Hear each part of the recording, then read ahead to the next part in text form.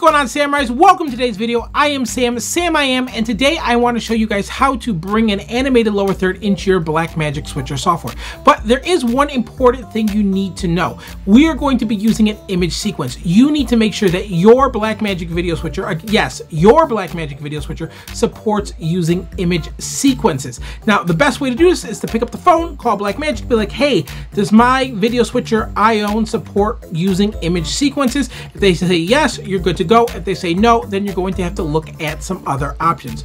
Also, if you guys don't know how to make an animated lower third, or you don't know how to export an animated lower third, I have other videos I've created on that. I will put a link to all of them in the description below. Again, if you're brand new around here, make sure you go click that subscribe button as well and give this video a big thumbs up.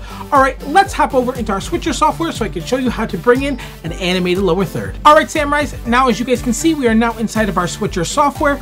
Now we're ready to import our image sequence. To import our image sequence, we need to switch over to the media tab. So we're just going to come down to the bottom and click on where it says media. And then we're going to locate our image sequence. This is the image sequence we made in our previous video. Again, a link to that video in the description below. So as you can see, our image sequence is located on my desktop. Right here, it's called lower third. All we need to do is click on that folder and drag it to clip 1. Now, I've already done this just to save us some time because it does take a few seconds or minutes to import depending on how large the file is. Once that's done, we can switch back over at the bottom of the screen back to switcher. Alrighty, Samurais, now it's time to set up our keyer. So the first thing we're going to do is go over to the side panel where it says downstream key, select that, choose downstream key 1. For fill source, make sure we choose media player 1. Then we're going to make sure for key source, it says media player 1 key. Once that's done, we're going to come up to the top and we're going to choose the media player tab, choose media player 1, where it says media, make sure we choose clip 1, which is of course our lower third. This is how we play our lower third when we want to activate it.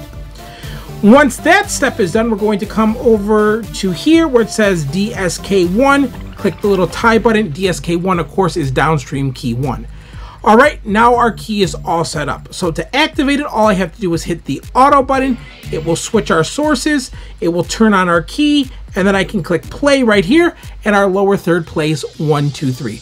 All right, let me switch over to our main shot so you can see it working. And we're going to go to upstream key 1. Then we're going to go to fill source, and we're going to choose media player 1. And key source, we want to choose media player 1 key. All right, now that that's all set up, we need to make sure that our keyer is turned on. So we're going to turn on key 1, and we're going to choose what master shot we wanted to key over. So we're going to go to camera 3. Then we're going to switch over here to media player and make sure where it says media, we have clip 1 is selected.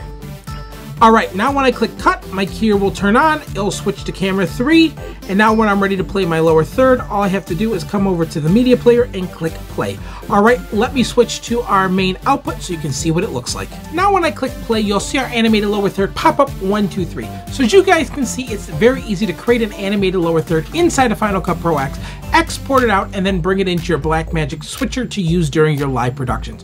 All right, guys, that's going to be it for today's video. I hope you enjoyed today's video. If you did enjoy today's video, make sure to give this video a big thumbs up. If you're brand new around here, make sure you go click that subscribe button. We would love to have you as part of the family. If you have any questions about anything I talked about in today's video, make sure to ask them in the comment section below. And until next time, remember to dream big, think bigger, and always be you. I love you guys. I'll see you next time. Bye.